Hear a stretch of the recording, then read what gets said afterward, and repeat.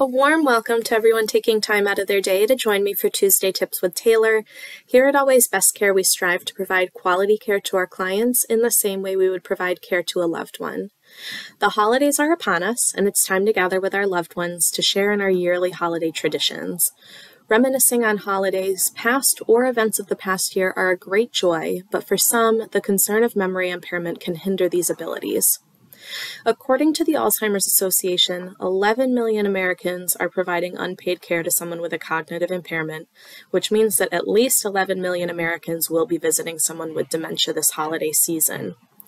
People with dementia enjoy having visitors during the holiday season just like anyone else, but it's important to make sure that you set your visitors up for success to keep the visit positive and allow for better interactions year-round.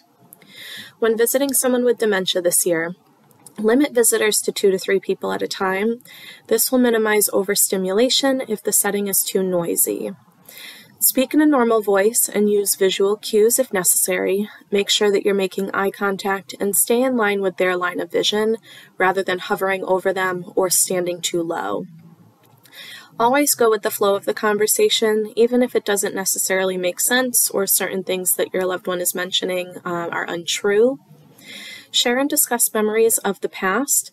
Your loved one is likely to remember things from earlier in their life, and this could be a great way to encourage their participation in the season's traditions. Avoid saying, "Do you remember?" This could cause embarrassment for your loved one. Don't become frustrated if your loved one is having a hard time following direction, and slow down your speaking and make sure that you're only giving one step at a time.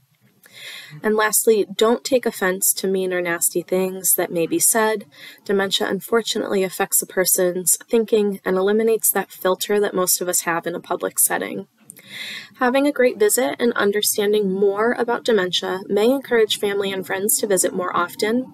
For some families, having a one-to-one care provider can also help to alleviate any stress associated with the holidays this year. Someone to manage any care needs, help with redirection, or provide additional companionship to your loved one can help to ease the need for over-multitasking and allow family members to focus on things like greeting other guests, preparing the holiday meal, and being able to just take a step back and enjoy the holiday in its entirety. I hope these tips help this holiday season. Thank you so much for joining me today, and I'll see you next time.